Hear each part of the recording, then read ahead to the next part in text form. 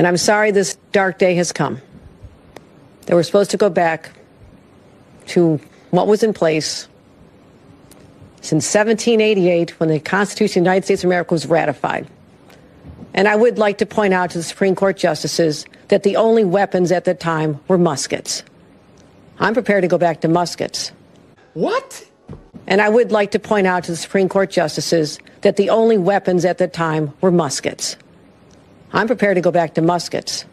Please remove any metallic items you're carrying, keys, loose change.